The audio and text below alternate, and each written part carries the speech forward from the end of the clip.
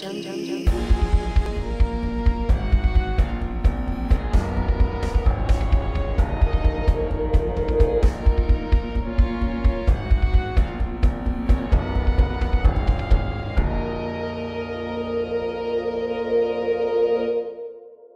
and welcome to episode number 30 of Celluloid Junkies. I'm joined as always by my effervescent co-host Luke Kane. How are you doing? Good, how are you? I'm good, thank you. This month we're deep in the tropics, putting pen to paper on one of the great film noirs from one of English literature's most celebrated writers. We're about to unload our six-shooter into William Wyler's 1940 film adaptation of W. Somerset Maugham's play, The Letter. I think I should tell you that there is in existence a letter. What does it mean? That's for you to say, Leslie. But I didn't write it. I swear I didn't write it. It's difficult to prove that. Howard, I swear to you I did not write this letter. Do you love me? Yes, I do.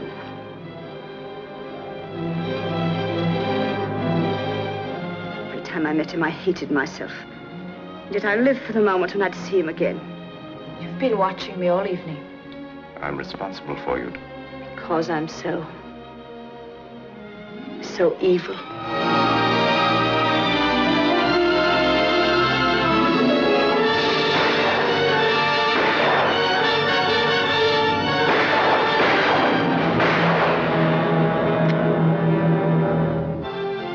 If you love a person, you can forgive anything. It's strange that a man can live with a woman for 10 years and not know the first thing about her.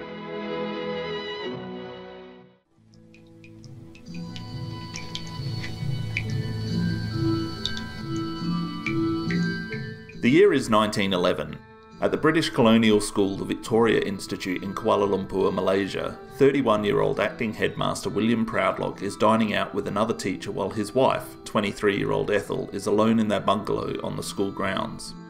William has been working at the school for 10 years, firstly in a teaching capacity before taking over incumbent headmaster Bennett Shaw's duties when Shaw returns to England at the start of 1911.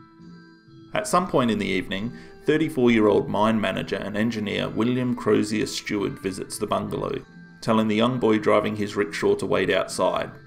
The bungalow is well hidden, being about 150 metres away from the closest street, surrounded by a wide, airy veranda on all sides and a 5-foot-tall hedge at each edge of the property. A short while later, shots ring out, the young boy witnessing Stewart stumbling down the steps to the bungalow and collapsing lifeless on the ground.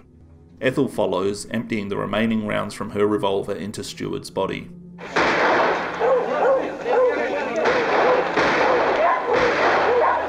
Ethel protests her innocence, declaring that Stewart had come to her bungalow and tried to molest her. Tried to make love to me and I shot him. As she backed away from him, she came upon her husband's gun, picked it up and fired in self-defence. But rumours persist that Stewart was actually her lover, and the prosecutor puts forward such evidence during her trial. What follows is a months-long ordeal during which Ethel Proudlock is first convicted of murder and then, following a series of petitions from husband William, the VI boys and VI staff, she is pardoned by the Sultan of Selangor. Her incarceration over, she sails off almost immediately, never to return to Malaysia. British writer W. Somerset Maugham visits Malaysia in 1921 to source material for new stories. He is already hugely successful, having written Of Human Bondage 6 years prior, a semi-autobiographical novel that met with critical acclaim. He stumbles upon the story of the Proudlocks, realising that it would make a fantastic play, and in 1927 translates it into fiction as The Letter. Just 2 years after the publication of The Letter, it is adapted for the screen for the first time as both a sound and silent picture, starring Jeannie Eagles, a role for which she was under consideration for the Academy Award for Best Actress. In 1934, Maugham's Of Human Bondage is filmed by Warner Brothers. Leslie Howard plays the lead opposite Bette Davis, at this time a young actress with a glamorous image that Jack Warner didn't want to destroy by putting her in such an ugly role. Despite her love for projects such as Fashions of 1934, and note the sarcasm, Davis wanted more. The rest, as they say, is history. Of Human Bondage turned Davis into a star overnight, and while the Academy failed to nominate her as Best Actress, they took note of her support and allowed write-in votes. Those votes came in such great numbers that she ended up placing third on the night. The following year, Davis would win her first Oscar for Dangerous, but even she would contend that this was a consolation prize and belated recognition for her previous film. 3 years later, and she was back on the stage for Jezebel, her first collaboration with director, and sometimes lover, William Wyler. The film, based on a 1933 play, told the story of a strong-willed young woman whose actions cost her the man she loves, and drew comparisons to Gone with the Wind despite the latter being written 3 years later and its film adaptation being released a year after Wyler's picture. In fact, it was Wyler himself who gave Gone with the Wind a run for its money at the Academy Awards in 1939, with his adaptation of Emily Bronte's Wuthering Heights actually regarded as the best picture of the year by some, including the New York Film Critics Circle. Wyler garnered his second Best Director nomination for that film. Reportedly, following the filming of Jezebel and when Wyler and Davis were intimately involved, Wyler wrote a letter of his own to his star, telling her that if she didn't agree to marry him by the following Wednesday, he'd marry someone else. Betty Davis left the letter unread for a week and burst into tears when she realised he was now someone else's forever. Whether this happened or not is a matter of opinion, but since we're talking about a film called The Letter, we'll just accept it as fact. The rights for The Letter are purchased by Warner Brothers from Paramount, who made the 1929 version of the film. Changes are made to the story to appease Joseph Breen and get the film past the production code censors. Betty Davis signs to the project in January 1940, and William Wyler signs on as director in April. In between, Warner contract player James Stevenson is cast as Howard Joyce, Leslie's defence attorney, first on the advice of Jack Warner and later against his wishes. When Warner found out that the role was meaty, he thought the film should have a more marketable star opposite Davis.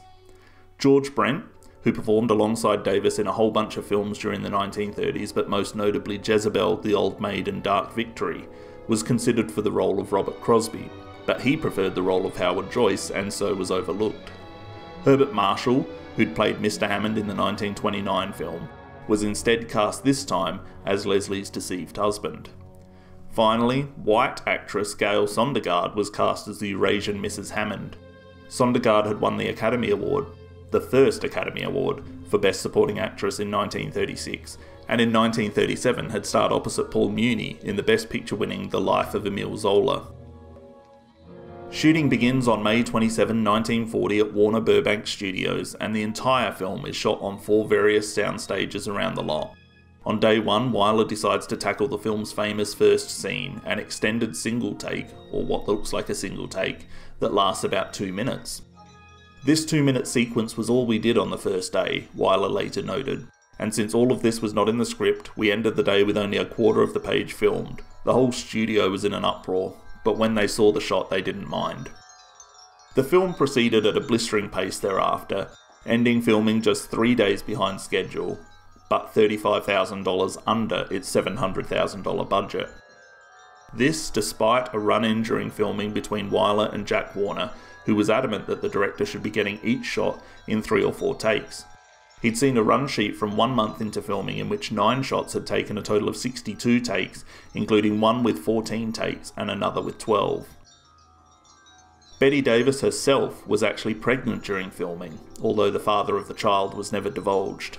As she told writer Whitney Stone for the book I'd Love to Kiss You, Conversations with Betty Davis, cinematographer Tony Gaudio kept looking at me sideways.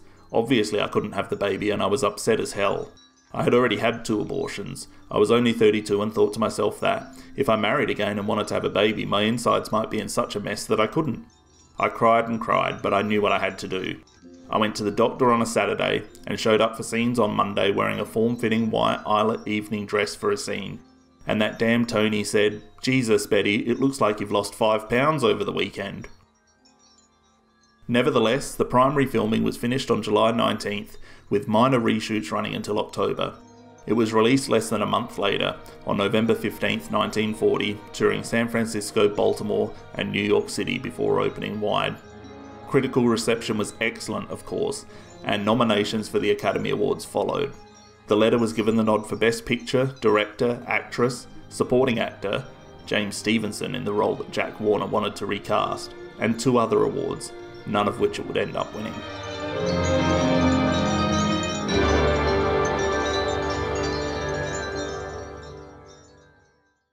Luke, what are your thoughts on the letter? I really love the letter. And that's all I have to say about the film. That's it. Okay. I'll take over the rest of the episode.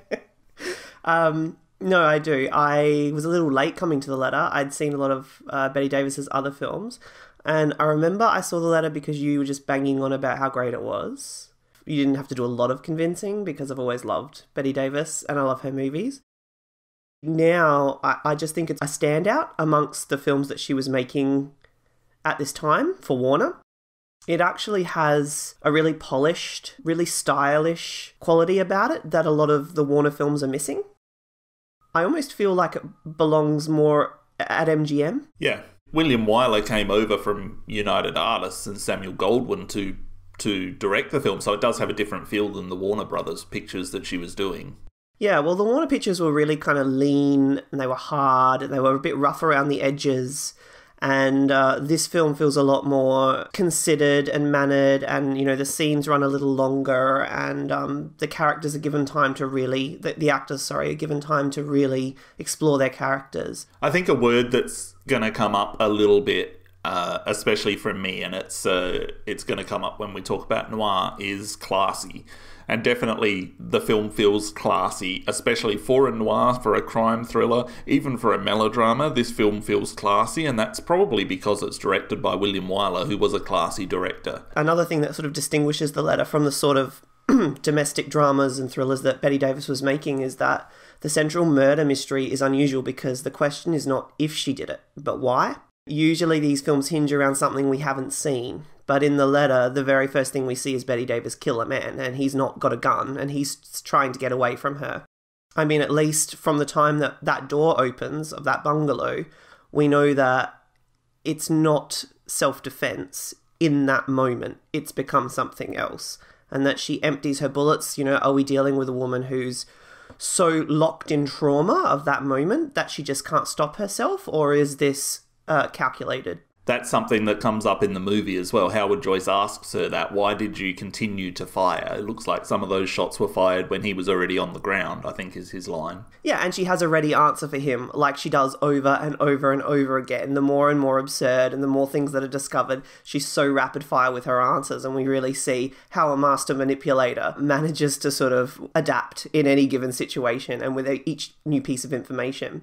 What else is interesting is that because it's Bette Davis, and because she played vamps as often as she played heroines, we go into the movie unsure if this film's about an innocent woman being persecuted or a guilty woman evading justice. And the audience at the time must have gone in with that same feeling of uncertainty, because it's not like this is a different actress where you would be like, oh, well, she's gonna be innocent, she's gonna be the heroine. Bette Davis was sort of a bit of a unknown quantity with audiences. She could play such an eclectic range of characters. Yeah, and she also, I mean, as well as playing this truly evil character that she does sometimes, she also did play the character who started off evil and by the end of the film was redeemed. So there's a lot of different ways that this movie could go. The mystery that creates the central tension of the film is the same mystery that had enraptured British colonial society in 1911 through Ethel Proudlock's trial. Another curious thing about the film is that the mystery's solved halfway through the movie. And then the tension that holds the film together after that is whether or not this very cunning, very manipulative person is going to get away with what she's done. It's almost like a precursor to Gone Girl. That's true, because the tension of that film changes halfway through as well. I like that the film hinges on working out somebody's character instead of working out somebody's behaviour. I didn't write it. I swear I didn't write it. If the original is in your handwriting, it would be useless to deny it. Then it'll be a forgery. It'd be difficult to prove that. It'd be easy to prove it was genuine. It's not dated. It might have been written years ago. Oh, if you'll just give me a little time, I'll try to remember. Leslie, the prosecution could cross-examine your houseboys. They would soon find out whether someone took a letter to Hammond on the day of his death. Howard, I swear to you, I did not write this letter. I have always loved Bette Davis. She's my favourite actress. This is my favourite film of hers. It's not necessarily the best film she's ever made. In fact, I don't think it is. But I think that this film is kind of what you can look at and say this is what Bette Davis was doing. This was truly at her prime. You know, that late 1930s Jezebel to now Voyager and beyond. But that 5-year period was really where Bette Davis commanded the most respect and had the most impact in cinemas. So it's definitely my favourite film. I think it's a really fun film to watch. I think it's a really classy film. It's a bit exotic that it's set in Southeast Asia. Her performance is really stunning, and everything you look for when you watch a Bette Davis performance is in this performance. I've always loved this movie, so it's a pleasure to be doing it on this episode of the podcast. The Letter is a film noir. Retrospectively, it is a film noir. I don't think at the time, well, nothing at the time was classified as a film noir. At the time, this was a women's picture. This was a melodrama. It's come to retroactively be classified as a kind of precursor to film noir, if not a full member of the genre movement, whatever you want to call it. Because of that, it's also very different to a lot of film noirs. It's different to Sunset Boulevard, for instance, that we looked at last month. Until the movement started in the 1970s to classify relevant films from the period, and that period stretched from, say, 1941, and a lot of people consider The Maltese Falcon to be the first film noir. And it's not until there was this retrospective recategorising that the idea of film noir genre started.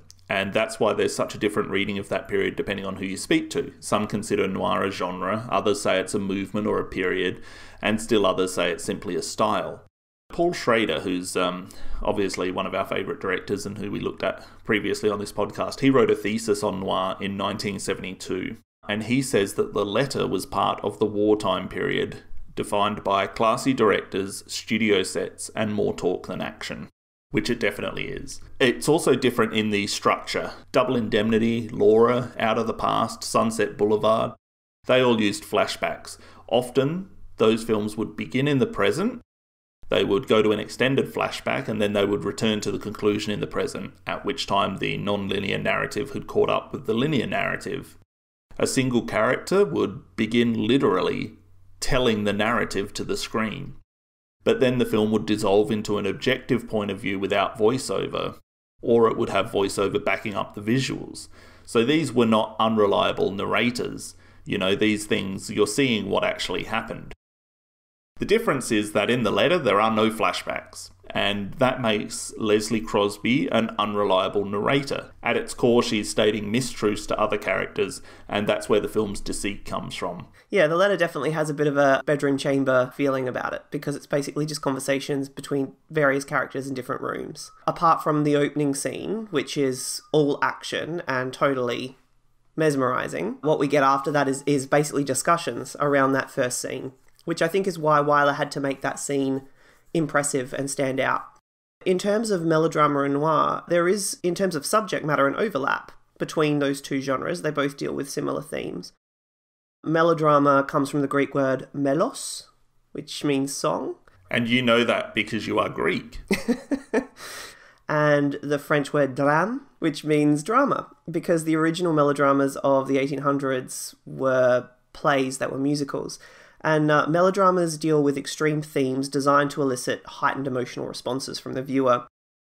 Melodramas would hit their apex in American cinema in the 50s with the Douglas Sirk films. And the term was often used derogatorily to describe women's pictures, or pictures with overblown devices that easily are going to hold an audience's attention. It's almost as if there was this unexpressed belief at the time that the only way an audience could be interested in a story about a woman was if the dramatic tension was blown up. In The Letter, we have a female-centered story about adultery, revenge, murder, and blackmail, and they're staples of melodrama. But they're blended into a noir point of view, which is bleak and nihilistic. This is a bit of a precursor to noir. It predates noir by a year or two. And we've spoken at length about noir. We know that it was born in France, it was adopted by post-war Hollywood in the 40s, and they were largely crime stories with cynical, pessimistic undertones, with an aesthetic emphasis on the interplay of light and shadow. It isn't actually an altogether easy fusion, because traditional melodramas are sentimental and impassioned, whereas noir point of view is violent and hard-edged.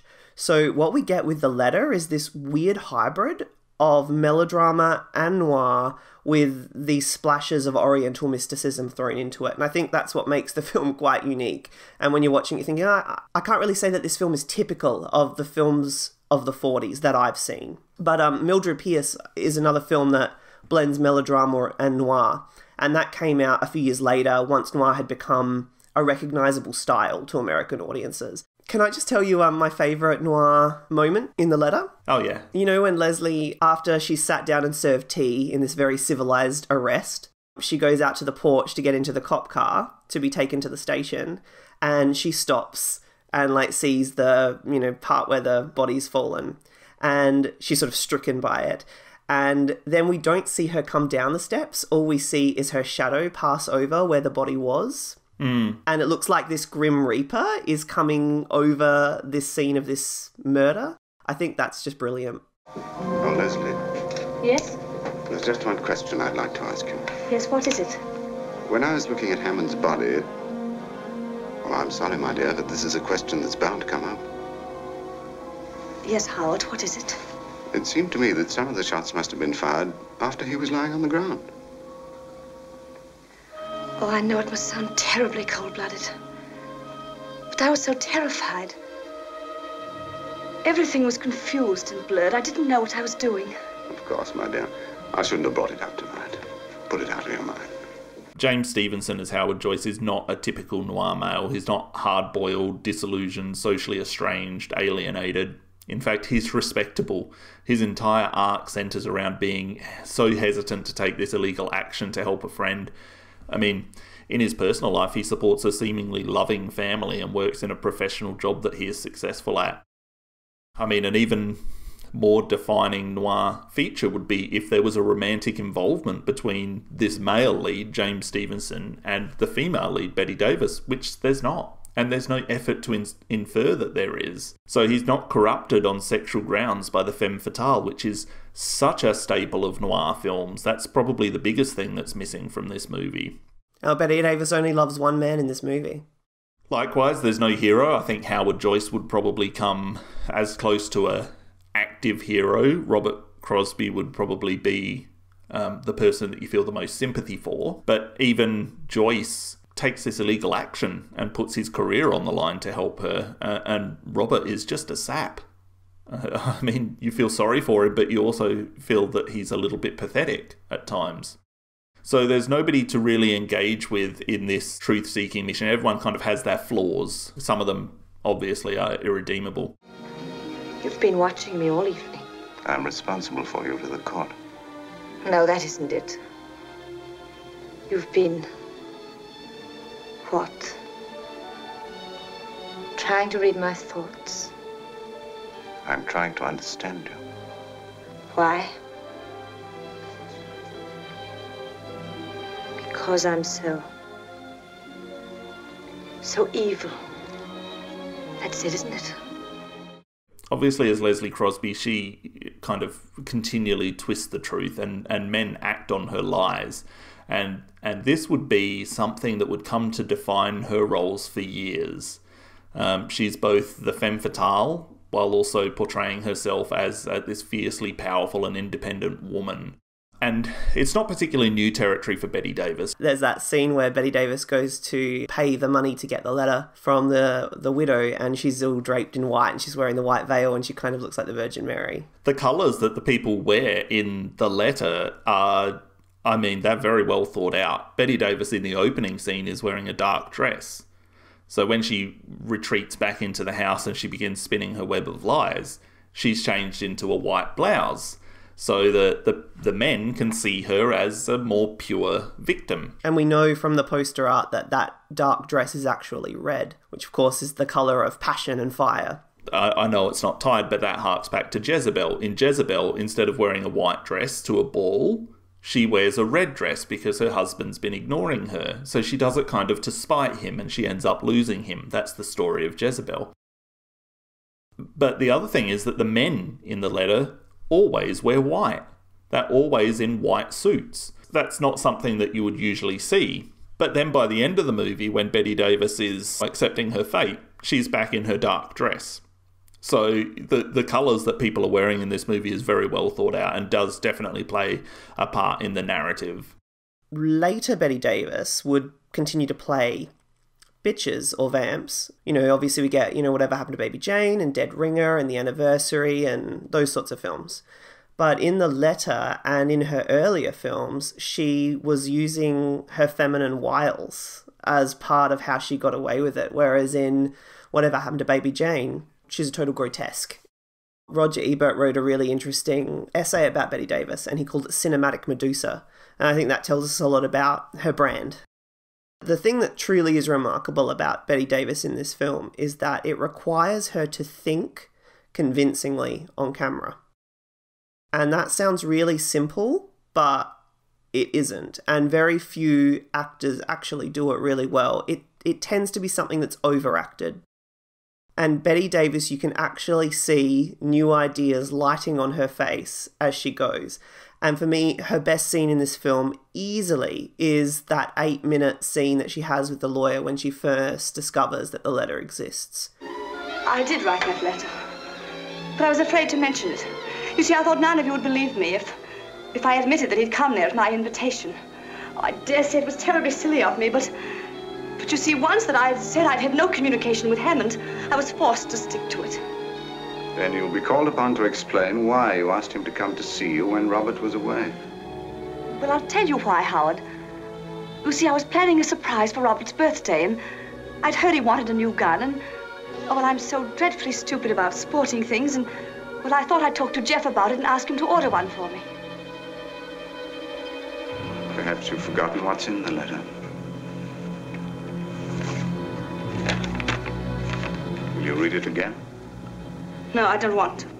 Yeah, that scene is one example, and the other example of her thinking on camera is when her and Howard are in the room with Robert and she finally tells him the truth about what was in the letter. And yeah, I know what you mean. She's just in the background there and she commands this scene even though it's really about him. Can we talk a little bit about the scene in the letter where Bette Davis tells her story? Because I was listening to a podcast as part of this research on the letter, and the two podcasters said that the way she tells her story is really aloof and indifferent, like she doesn't really care. And I thought, did we watch the same movie? Because I thought that the way that she tells her story is extremely modulated and that there's a lot of emotion in it, and she looks genuinely traumatized and upset about what has happened. Yeah, aloof doesn't seem like the right word to me either. He lifted me in his arms and started carrying me. Somehow he stumbled on those steps. We fell and I got away from him. Suddenly I remembered Robert's revolver in the drawer of that chest. He got up and ran after me, but I reached it before he could catch me.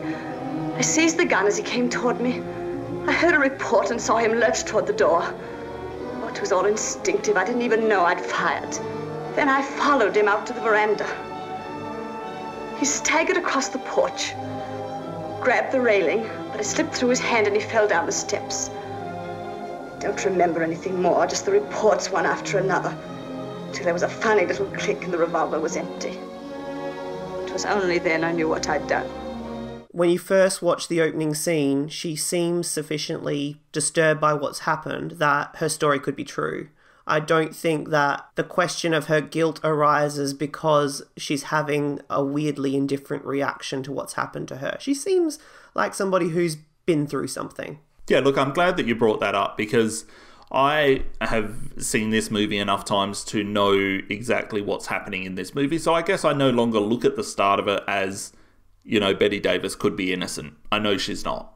Whereas when we were talking the other day, you said that you hadn't seen it in some time and you were wondering where it was going to go. I knew she was guilty, but I didn't remember why or exactly in what way she was guilty. I love how when she first gives her story, she apologises to her husband for being overwhelmed. And she thanks the police for being so patient. And later we will see she's charmed her jailer, who thinks she's beautiful and shouldn't be there. And when she does start telling that story, we do sense that it's a performance. And, you know, she's laid out on the couch and she's got all the men around her and her husband's holding her hand. And we realise that she's contrived the scene. You know, she's sent for all the players, they've all gathered to her house, and now she's ready to give her monologue. And not only that, but she was the one who dictated when she would make her appearance and how it would be. You know, she makes a grand entrance. And her story's can be verified in several ways, because Hammond did park a quarter of a mile down the road, which suggests that his intentions were sinister.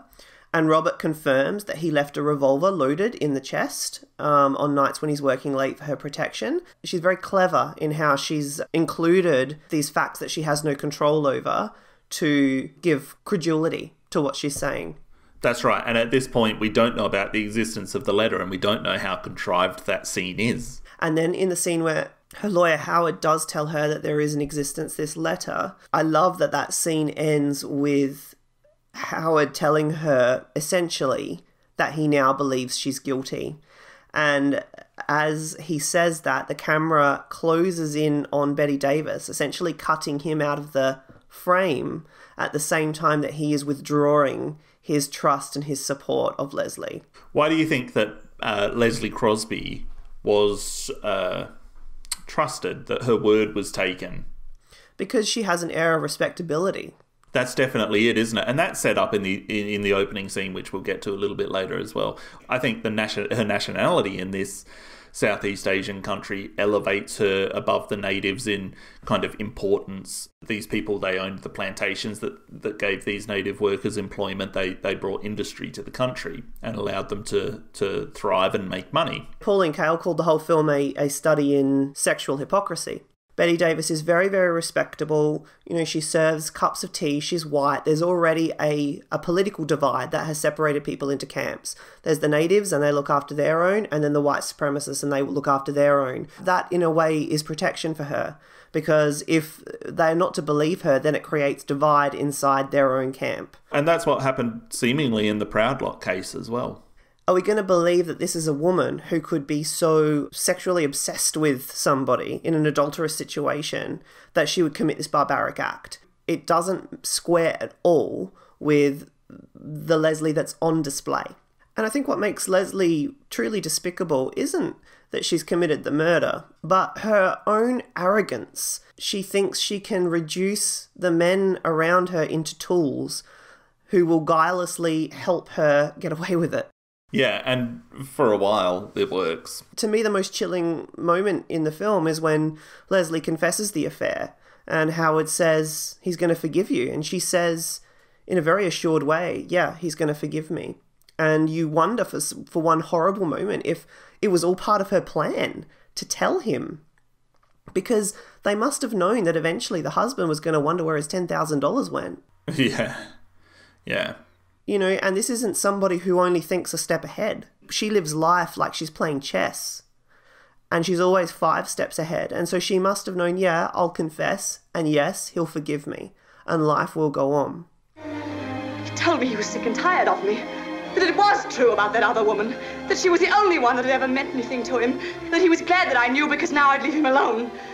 When he got up to go and I knew if he left I'd never see him again. So I seized the revolver and fired. I heard a cry and I knew I'd hit him. He staggered toward the veranda. And I ran after him and fired and fired and fired. There's no excuse for me. I don't deserve to live.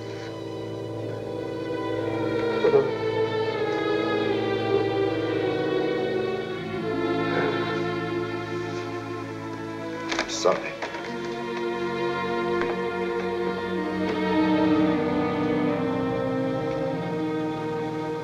He's going to forgive you. Yes. He's going to forgive me. The lacework is something that Leslie's working on from the very first scene and it's the very last shot of the movie. And Howard, when he sees it, points out that it must take enormous patience and concentration to do. And it starts off as this small piece of cloth, and it slowly becomes bigger and more intricate as Leslie's lies become bigger and more intricate. It's not a complicated or subtle metaphor, but it's one that works simply and believably within the confines of the narrative. And the final shot of her lacework hanging off an armchair and billowing in the breeze, which, now the lacework has finished because Leslie is dead. As she walks to her death, yeah. I think that that's a really, really lovely inclusion in the film and very, very smart storytelling. I'm sure a lot of this was present in Somerset Maugham's story as well. But then William Wyler's the one that turns it into this visual narrative. He directed more Academy Award actor and actress nominees and winners than any other director. So he directed 36 acting nominations. The next closest was Elia Kazan with 24. He directed 14 winners, and the next closest was Elia Kazan with 9. He won the Best Director award 3 times himself from a record, still a record, 12 nominations. Until 2015... he had the record for the most overall Academy Award nominations for his films with 127. In 2015, he was overtaken by Steven Spielberg. His resume is, to put it mildly, just outstanding. From 1936 to 42, one of his films was nominated for Best Picture every single year, and that period includes The Letter. After this streak ended, he made 16 more films, 6 of which were also nominated for that award. He even won the Palme d'Or at Cannes. So some of the films he directed, obviously Wuthering Heights we mentioned with Laurence Olivier in 1939. Mrs. Miniver in 1942, Best Picture, Best Director. Best Years of Our Lives in 1946, Best Picture, Best Director. The Heiress in 1949. Roman Holiday. The Desperate Hours.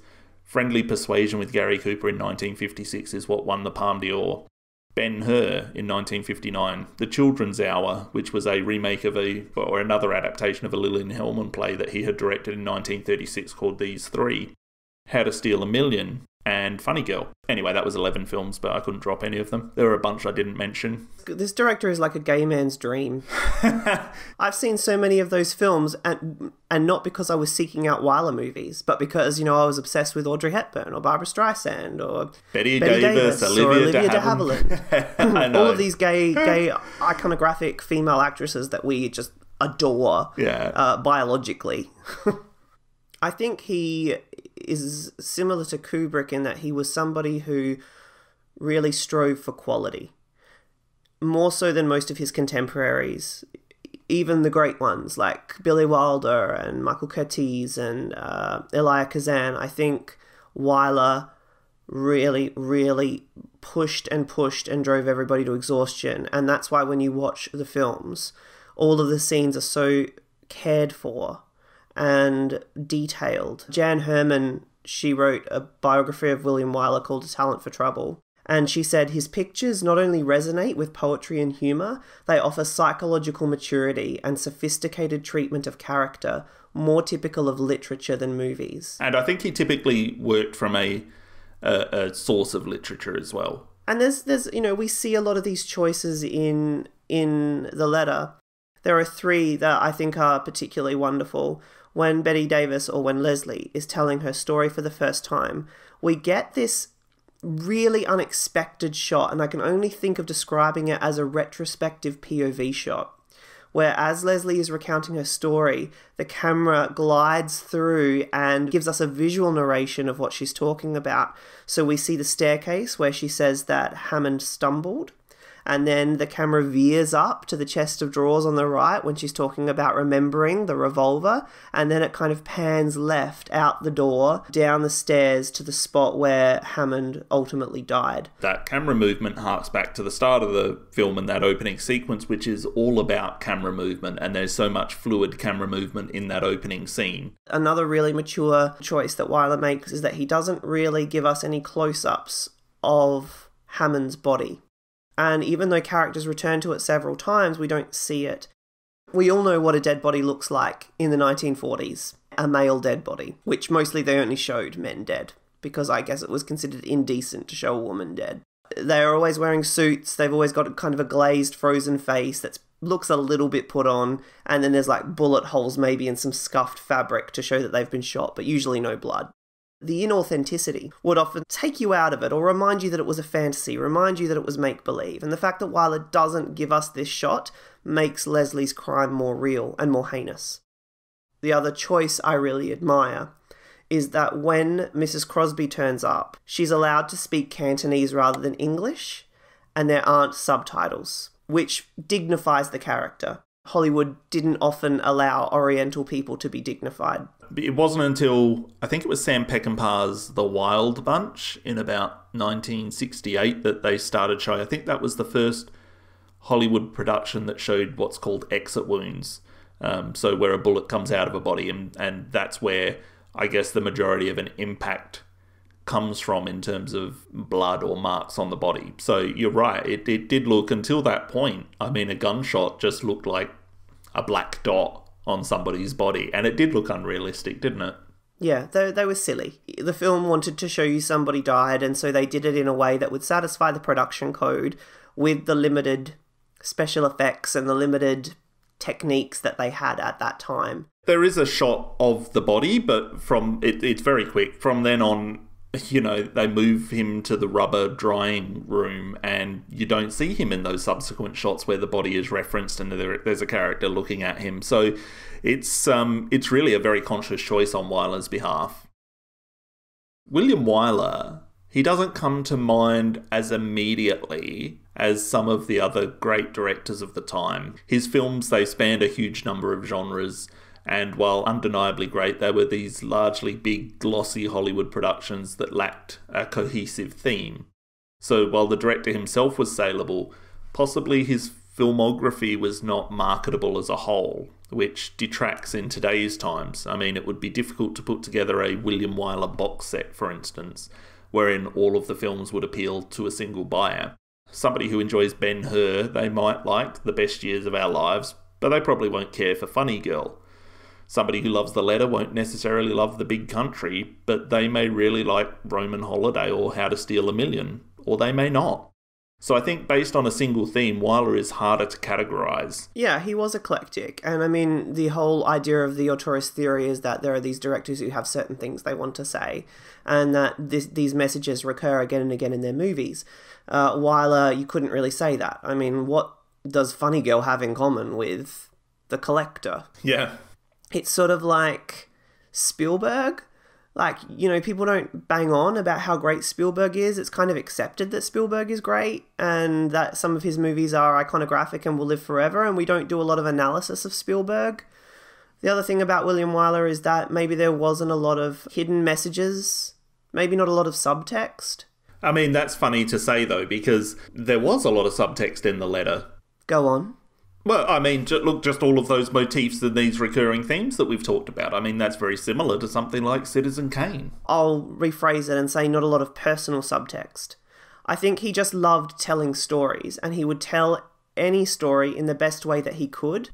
But in the subtext, you wouldn't find commonalities that go back to Wyler's own personal sensibilities. You know, I'm far less likely to pay attention to, you know, a John Ford movie than I am a William Wyler movie, simply because I'm not really too interested, or have never typically been too interested in the genres in which John Ford works. But William Wyler, like Steven Spielberg, and I think you're right when you say that he's an apt comparison. I think he is the most apt comparison, especially recently. There's always going to be something that I can access from that filmography that I'm going to enjoy. Yeah. I mean, you look at Hitchcock's films and, you know, there are 1,000 examples across dozens of them of paranoia or of maybe sexual anxiety. And those are the sorts of things that we connotate with Hitchcock. But you don't have those same recurring themes coming up again and again in Wyler's work. I think what's especially remarkable about someone like Hitchcock is that he can make, and let's just take a 3-year period, Vertigo, North by Northwest and Psycho, he can make 3 films that appeal to the same audience that are so markedly different from one another. Let's face it, there's very few directors who can do that. Yeah, and maybe that is a little bit of an overrated quality of a director. I mean, do you really want a director that's going to discuss the same thematic content over and over again? Oh, no, I think you're right. I think Hitchcock is entirely overrated. No, you're just a horrible director. We'll talk about that on a future episode, Luke. Jesus. The matter upon which I desire to speak to you, sir, is very delicate and confidential. Well, what matter is it? It has to do with the case of the Crown versus Crosby. Yes? A circumstance has come to my attention, sir, which seems to me to put a different complexion on the case. So many changes were made to this story by the Hays Code, or the production code. There's two major changes to the story. Before Warner completed the deal to purchase the rights to the story from Paramount, he actually wrote to Chief Censor Joseph Breen, who said that the story in its current state suffered from miscegenation, which is relations between different races, adultery without compensating moral values, and unpunished acts of murder. So the first change that Koch and Wyler made was to marry Hammond off, which meant he was no longer engaging in an illicit unmarried relationship. They also altered what was his mistress, now his wife, from Chinese to Eurasian, half Asian, half European, which subdued the miscegenation, which was expressly forbidden by the code. Personally, I'm not sure that those particular changes have any kind of negative impact on the film. I think it adds to the weight of Hammond's convictions in no longer engaging in a sexual relationship with Leslie that he has fallen in love and been married, and had so far refused to tell her. So I think in story terms, those changes actually work. I mean, do you think that change has much of an impact on the movie? It had an impact on me because I thought I was getting a Chinese woman. I was duped. I mean, they've really made Gail Sondergaard up to look... I mean, Bette Davis's description of her is quite apt, isn't it? And once, quite by chance, I actually saw her. Oh? You never mentioned that. What was she like? Horrible. She was all covered with gold chains and bracelets and spangles.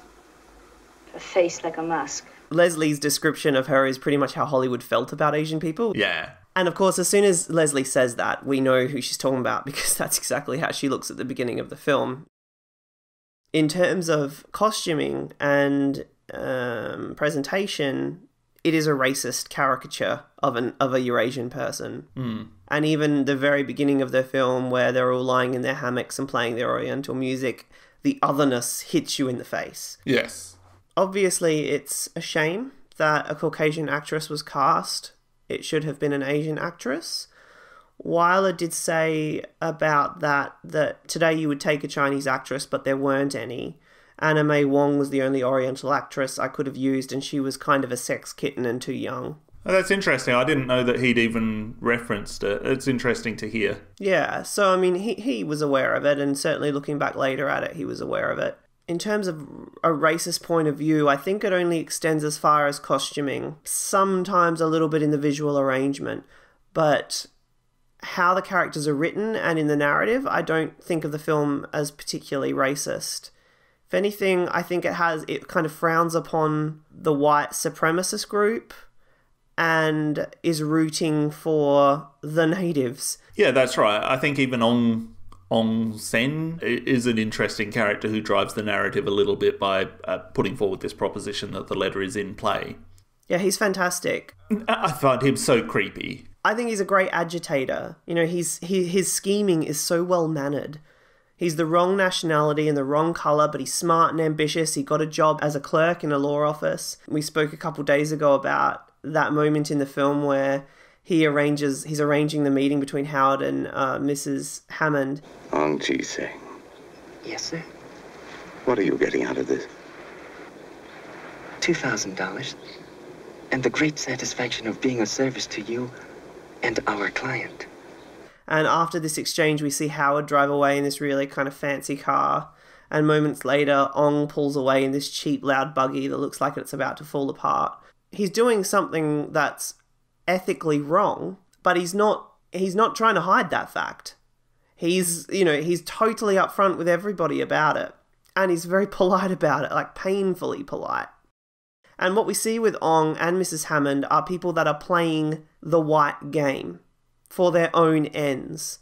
You know, ultimately they want to get Leslie off so that she can face their justice system. Definitely. It's something that I mean, if anything, the white character of especially Leslie is using her race to her advantage. That's the second major change to the film. Certainly the biggest change was to the ending, and that's something that's new to this version of the movie. In the story, the subsequent plays and the first film, Leslie is acquitted, but her punishment is that she's killed the man that she really loved and will now live in a marriage in which she's unhappy. There's no further retribution because that's enough. Wyler's letter, that's not what happens. So Leslie tells Robert the truth, of course, and then instead of staying in that marriage or divorcing, which was both frowned upon and also somewhat forbidden by the Hays Code, not that it would have been shown in the film, she confronts her fate. She knows that Mrs. Hammond is waiting outside, waiting to kill her. She walks out to meet her demise under the same moonlight as we will look at, under which Mr. Hammond met his. It works for me in some ways, but it's also an imposition as it's a little bit fantastic, which the film hasn't really been to this point, maybe a little far-fetched. But I think the big problem with this comes following the murder of Leslie, and we see Mrs. Hammond and the head boy then walk away from the house and get caught by a roaming police officer who hasn't even witnessed the murder. We must say, he was around the corner from the wall. So now Mrs. Hammond, who was avenging her husband's death and punishing the murder as per the Hays Code, has to herself be punished because of the Hays Code. Well, Wyler himself said about that moment, which is such a stupid moment in an otherwise really smart movie, you couldn't leave anyone unpunished. Even the Eurasian widow somehow had to be punished. We had to put in 2 cops to apprehend her. That was silly, but we had to do it. I wish when they show the letter on television that they would cut off the ending where she is arrested. I think if you leave it with the murder of Leslie, then I think that makes great sense.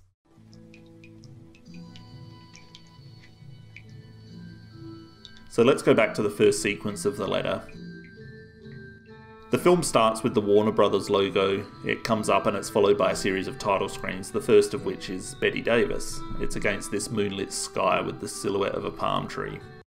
We then get the film title card and credits for Maugham and Wyler against this same background. As we introduce the rest of the cast, the background changes to a shot of the Crosby bungalow, or what we think of is the Crosby bungalow, and then a couple of different tropical themed shots are used for the crew. After a fade to black, we fade back into a shot of the moon. So that's really the first shot of the movie. There's a few clouds around, but the moon is seen as in its entirety. Everything is nice and bright. We dissolve to a sign that sets the location. Rubber Co., Singapore, Plantation Number 1. So we know exactly where we are. We then dissolve in the opposite direction to a close-up shot of a tree, panning down as we see the tree's been cut open in several spots to allow sap to drip down and collect into a bucket. We hear the dripping of this sap as Max Steiner's gentle Asian-themed score begins playing. We pan to the right, and there's a number of other buckets sitting on the ground waiting to be filled up. We continue to pan to the right and we see a bungalow in the background. As we move, the sleeping area of the native workers is seen. A bamboo hut with a thatched roof that houses workers sleeping in hammocks. There are, by my count, at least 21 workers in there. We continue to pan and are met with a dissolve against a black background which hides the transition quite well. We begin to see the bungalow in all its glory. This is the home of Robert and Leslie Crosby, and juxtaposed against the workers' sleeping area, it immediately shows the difference in fortune and import between the natives and the Europeans. The focus changes slightly from the bungalow in the background to a bird in the foreground sitting on the bamboo fence, and then we hear the first gunshot which sends the bird flying away. As the camera comes to a halt, a man exits through the bungalow's front door, a woman following closely behind. She fires again, and we cut to 2 sleeping dogs who are startled awake, followed by the same reaction from the sleeping workers. The dogs begin to bark. We cut back to the 2 people coming out of the bungalow in a close shot, and they are Hammond and Leslie Crosby. She fires again and he falls down. The shot pans right as it plays out in a much quicker, more frenzied movement than the left to right pans that preceded it. Leslie unloads her last 3 shots, and the camera comes to a halt with her in the centre of the frame. She is staring down at the body, but the body is not in the shot. The sounds of barking dogs and workers talking is heard loudly now. Leslie's arm lowers as we dolly toward her, and she drops the gun as we go in for a tight close-up shot of her expressionless face. And that's when the light begins to get dark. The natives are now watching what is unfolding. The head boy looks up to the sky as the moon is covered by clouds, the silhouetted tree now blowing in what has become a strong wind.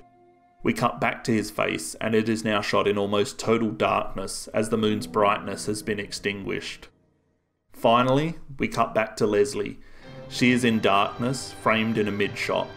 We cut to an over-the-shoulder shot of her, and finally see the corpse of Hammond lying on the ground.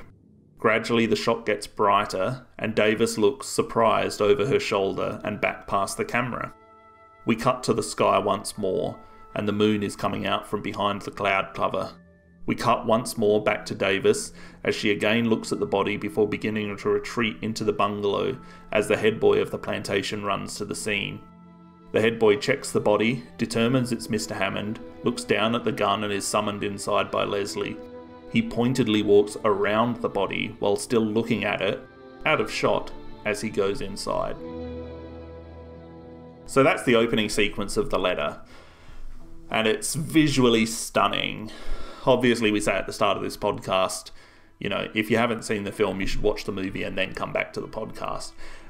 But it's especially important if you haven't seen this shot, this scene, go on YouTube and search for the letter opening and you'll find it. There's a full HD version of most of that scene on YouTube. So have a look at that.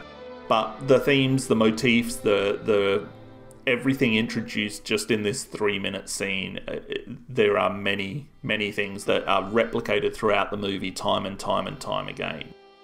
The moon determines the lighting of the scene. When it's bright at the start of the scene, the feeling is that everything is tranquil in this tropical paradise. As the murder occurs and then the moon disappears behind the clouds, the scene gets darker and indicates that something sinister is occurring. When the moon reappears, it's not to say everything is all right, but rather it passes judgment on Leslie. It now frames her as the purveyor of this deed, shining this intense light upon her and forcing her to look upon what she has done without the cover of darkness as protection. And I just quickly want to say that single shot of Leslie looking over her shoulder as the moon comes out again is one of the strongest shots in the entire movie. Yeah, the first scene sets up the moon as an accusing eye. That's a good description of it. I love that. Yeah, even William Koch said that when the moonlight hits Leslie in that moment, it's as if it's casting prison stripes on her dress. Donato Totaro wrote for Off-Screen magazine when they looked at the openings of some famous film noirs. It relies heavily on intuition and retroactive thinking. I believe personally, this kind of opening is definitely made for keen-eyed viewers who enjoy viewing film as literature. Why don't you tell us about the release and reception of the film? Well, it opened at the Strand in Manhattan on November 22nd, 1940. The poster art of a self-possessed Bette Davis in a scarlet dress holding a smoking revolver tantalised audiences with a tagline that read, "With all my heart, I still love the man I killed." The film grossed $3.5 million domestically, the equivalent of $112 million today. It was the 9th highest grossing film of 1940, ahead of Davis's other film released that year, All This in Heaven 2, which ranked 12th, and was also nominated for Best Picture, so you can see how popular Bette Davis was at that time. Bosley Crowther of the New York Times gushed about the film. He complimented Wyler's stylish direction and Davis's performance, but lamented the feeble ending imposed upon Wyler by the Hays Office. Of the film, he wrote, "It is an evil tale plotted with an eye to its torturing effect. With infinite care, Wyler has created the dark human atmosphere of the rubber country. At a slow, inexorable pace, he has accumulated the details. His camera generally speaks more eloquently than anyone in the picture. The tensile strength of Mr. Wyler's suspension is incredible." Time magazine was no less effusive. Wyler has packed this picture with atmosphere. He keeps the audience strained with a most effective dramatic time bomb, the constant feeling that something very bad is about to occur. The Hollywood Reporter touted it as one of the best films of the year, writing Bette Davis has to divide honours of this great triumph with first William Wyler the director, and secondly Max Steiner for his most interpretive music. So funny, I heard a lot of compliments about Steiner's music and I thought it was just pretty generic. I think it's one of the weaker elements of the film, but anyway. The film was nominated for 7 Academy Awards, as you've said. It lost in all categories, but it was up against some stiff competition that year. Rebecca, The Great Dictator, The Grapes of Wrath, The Philadelphia Story. I mean, they're all regarded as classics these days. Despite having made dozens of films, James Stevenson was still relatively unknown when the letter was released, and his muted performance, As a morally anguished lawyer brought him newfound recognition, unfortunately his career ascension was abruptly cut short when he suffered a major heart attack and died 5 months later, at the age of 52. As for Davis, the film launched a streak of highly successful films throughout the early 40s that would prove the most fertile period of her career. As for Wyler, he continued to make commercial films for 30 years. Maugham's play has inspired several remakes. One came just 7 years later and was renamed The Unfaithful, starring Anne Sheridan. A TV movie was made in 1982 with Lee Remick, and in 2009 the Santa Fe Opera premiered what it referred to as the first noir opera. But it's Wyler's version that remains the gold standard adaptation of Maugham's work. Leslie, tell me, now, this minute, do you love me? Yes, I do.